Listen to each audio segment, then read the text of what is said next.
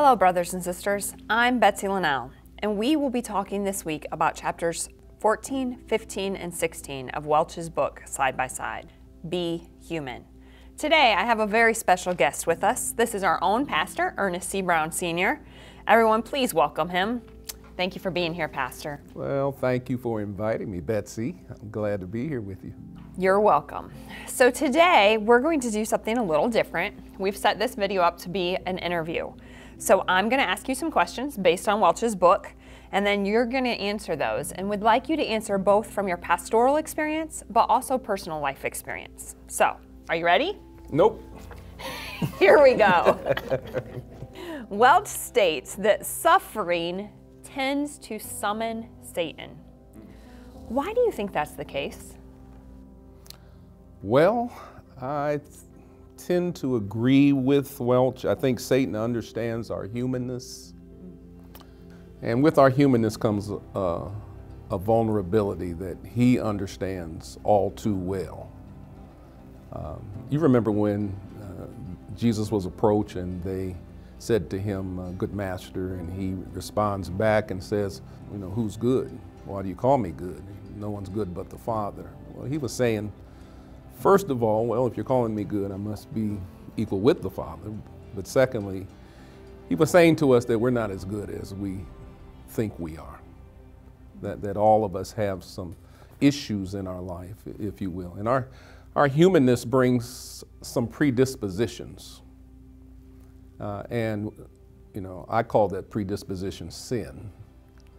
And I think he does too. And, you know, the Bible tells us we've all sinned. We've all come short of God's standard for us, which is absolute holiness, absolute righteousness, absolute perfection. We all come short of that, and our behavior and how we conduct our lives is not always consistent with how God wants us to live them. And so those predispositions to sin cause us to walk, to live, to act, to behave contrary to the will of God and the Word of God. And it's a problem that we all have. You know, to say we don't have the problem goes against what Scripture teaches. We all have the problem. Satan knows this. So that when we find ourselves suffering, we end up in that wilderness area. And in the wilderness, we feel alone, we feel vulnerable. You know, I have a famous story that I tell, and I've told many times in church about suffering through kidney stones. And on the way to the hospital, my son trying to focus me on Jesus and me telling him to shut up because I was in so much pain. Yeah. And it was after that experience that it became very real to me how difficult it is to focus on the Lord when you're in pain and when you're suffering. You know, with all the attempts, he was the person coming alongside of me. He was the one that was helping me to make it through this time of suffering. But, you know, but I was kicking against that because the pain was just so overwhelming. Well, Satan knows that. You know, he understands that full well. And so he loves to get us out there in that wilderness and just make havoc with our lives. But the Lord has provided for us a way to make it through and to journey through these types of things. You know, he has the power now. Satan does have the power to tempt us and to accuse us and to confuse us when we find ourselves out there. But the Bible says that it's important for us to keep our eyes on Jesus Christ, fixing your eyes on Jesus Christ because he's the author and because he's the perfecter, he's the maturer of our faith. Oh, that is so good. You know, it's so true. When we're in that season of pain, Satan is so good at knowing exactly what's going to tempt me and exactly what's going to draw me away. And so, you know, I have to learn to be aware of his tricks and aware of those devices. Welch talks about that. Why is that so important to us as believers to be so aware of his specific devices? Well, the first reason I agree with him and say it's important to do that is because the Word of God says that. Tells us don't be ignorant of Satan's devices. Don't be ignorant of Satan's trick. That's the Word of God. And but the Bible also teaches us that Satan was ultimately defeated at Calvary.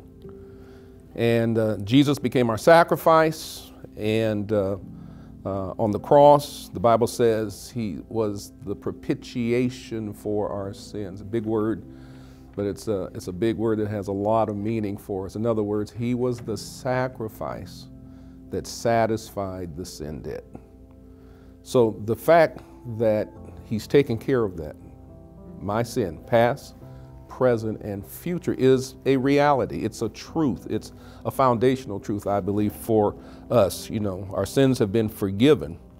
But the Bible also says that Satan's a thief. And he's determined to kill, to steal, and to destroy. And he is constantly on the job. He wants to mislead us. He wants to deceive us. He wants to confuse us. And he wants to lead us through that door that leads to destruction. He wants to steal our soul. He wants to steal our life. He wants to steal any joy, happiness that we have.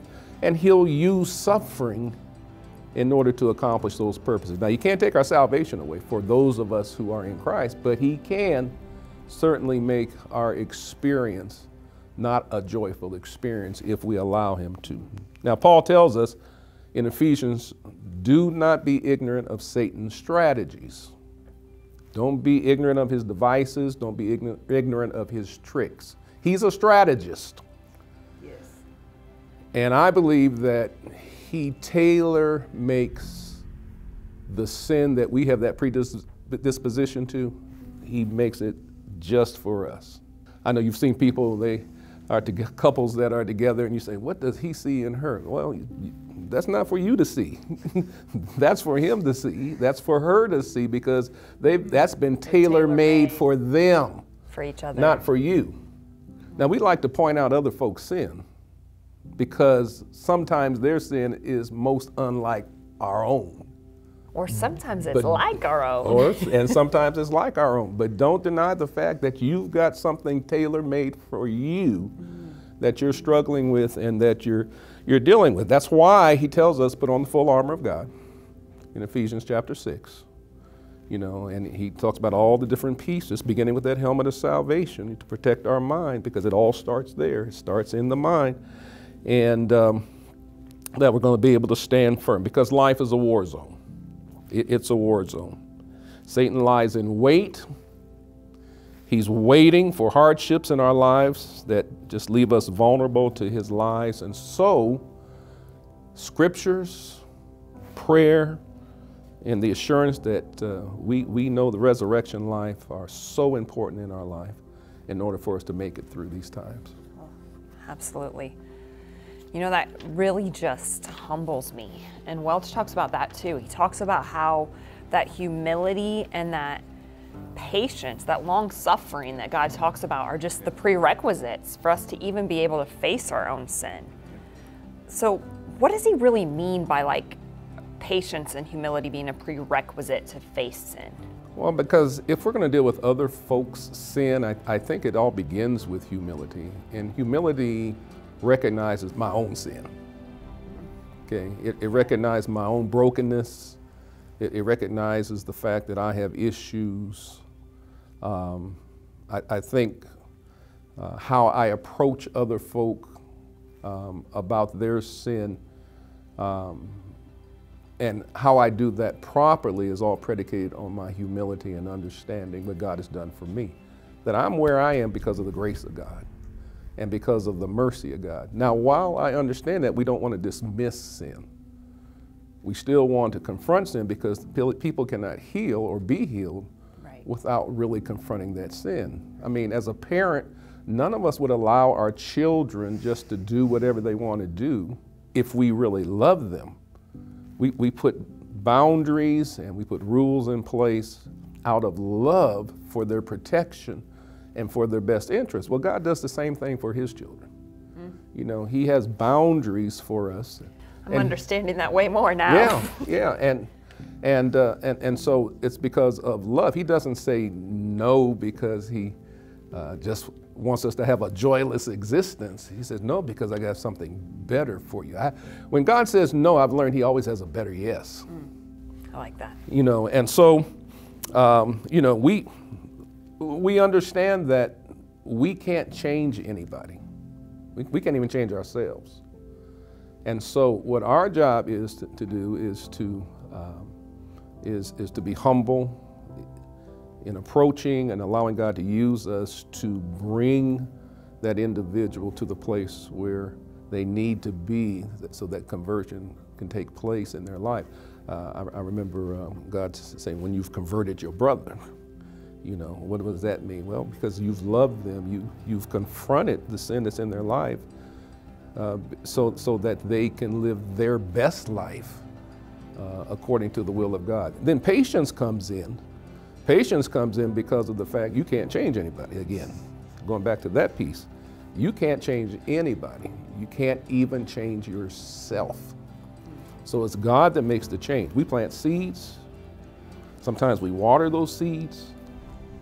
But God is always the one that gives the increase. And that's not just in relation to salvation. It's also in relation to change in individual lives. I preach every Sunday. I teach every week the Word of God. But I know while I'm preaching and teaching that I have absolutely no power to change anyone's life. You know, and so what God calls us to do is to come alongside other folk and to walk with them through their journey of growth and maturity and becoming who God wants them to become. That's good. I like that picture of, you know, realizing that as much as we would like to bring the growth, sometimes we can't. And so the last question of our time together has to do with the way that Welch identifies 3 different occasions in which we can help people talk about their sin.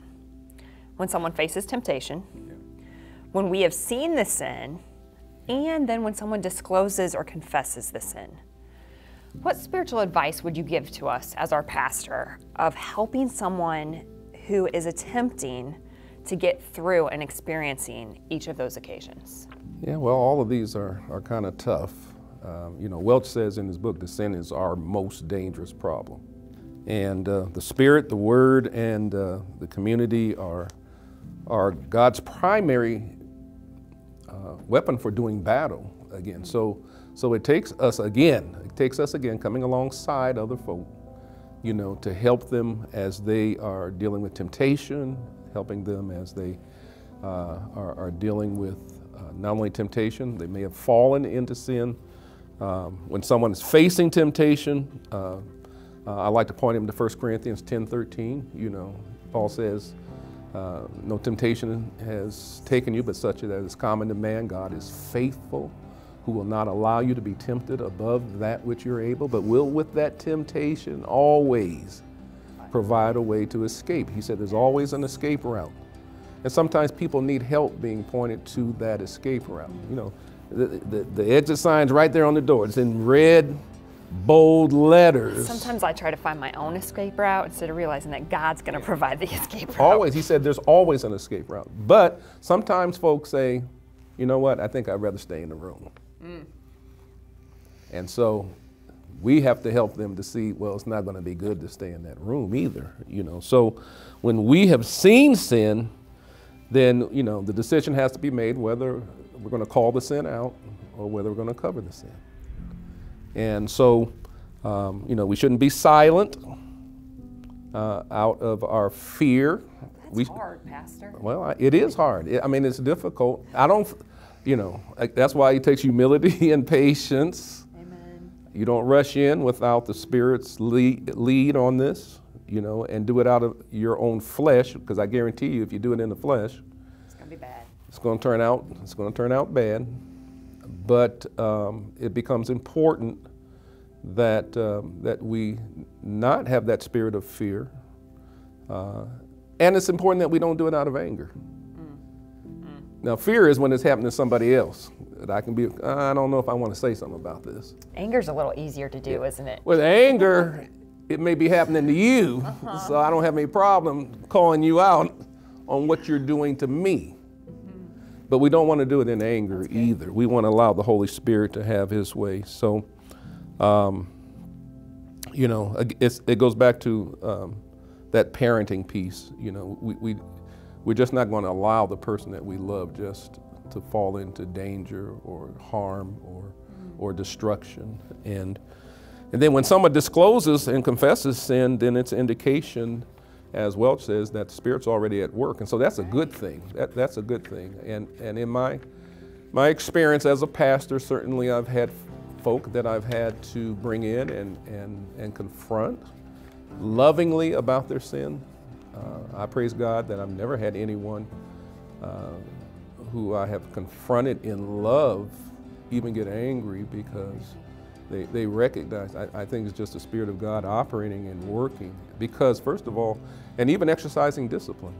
You know, I know he doesn't talk too much about that, but as a pastor, you know, you exercise discipline, but it's always out of love and it's always for restoration. It's never for punishment.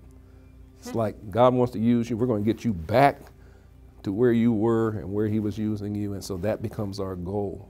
And our goal is to please God. That's our number one goal, to please God in what we do. And so, yeah, that would kind of, I don't know if I answered your question. You did answer it. And actually, you've answered it in a way that I haven't really thought about, not being a parent myself until just recently, but seeing the Father as that one that loves us enough to want to restore us. And that's always our goal as a parent, is we want to discipline our child, but then bring them back. And so, Pastor, thank you for your time today. Thank you for joining us. Thank you for sharing with us and talking about what it's like to be human, and that we really, truly do need to suit up. We need to put on that full armor of God. Let us demonstrate humility and patience towards one another as we talk about our struggles and our sins. And then certainly, last but not least, we have to show love to one another as we continue, even in spite of our sin, walking side by side.